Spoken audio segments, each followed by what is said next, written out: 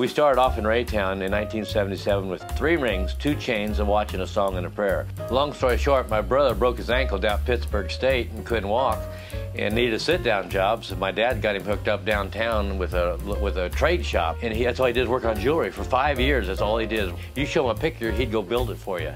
Well, that's a talent that very few people have. I can do some of that, but he would take a fancy picture and make you a new ring. They come in, they ask you to make jewelry. Well, if you don't like these 3 rings, yeah, we gonna make you something, I guess. So we've been making jewelry for years. But we do our own design work even today. We're still designing rings. I've been doing this for 40 years. I've got 3 jewelers that have been doing it for more than 40 years. So I've got 3 full-time jewelers that have 40 to 50 years experience in the business.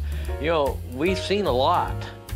You know, the 184,000 jobs, that's a lot of jewelry through your front door to work on and to be trusted with. After doing this for 40 years, I'm starting to get the hang of it.